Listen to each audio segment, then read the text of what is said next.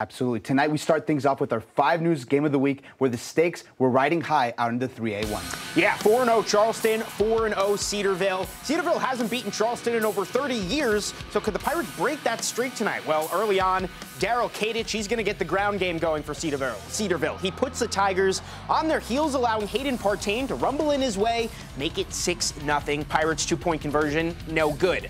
Charleston on the move now. Brandon Scott threading the needle. On the move, finding a wide-open Reese Mercheka, who finally gets dragged out of bounds at the 10. Like the hustle there. Then Brevin Ketter, he's going to pound it in from the 5 to get Charleston on the board. They would convert the PAT to take a 7-6 lead.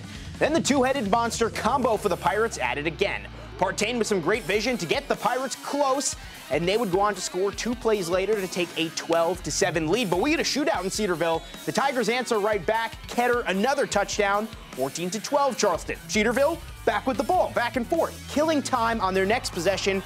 Cody Dickens showing off his arm. Bradley Perkins brings it in, but following the catch, the Pirates go on to score. It's not a Cedarville highlight without Kadich getting some action here, taking the pitch outside. And there he goes, the 2-point conversion to give the Pirates a 20-14 lead with less than 2 minutes to go in the first half. And the 30-year winning streak, well, it continues for Charleston. They move to 5-0 on the season and a perfect 2-0 here in conference play.